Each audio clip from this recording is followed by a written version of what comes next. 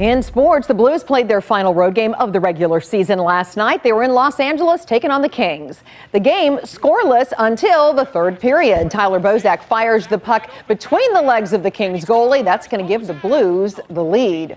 But the Kings would answer. Alex Iafallo zips it past Jordan Binnington to tie things at 1. That sends the game into overtime. Then in OT, David Perron steals the puck in the neutral zone, passes to Justin Falk, who scores just 46 seconds in as the Blues beat the Kings 2-1 in overtime. They host Minnesota tomorrow night. That steal was so good. So good. The Blues, by the way, they were without Jake Walman last night after he tested positive for COVID-19. But the Blues think it is a false positive in part, because Walman has been vaccinated.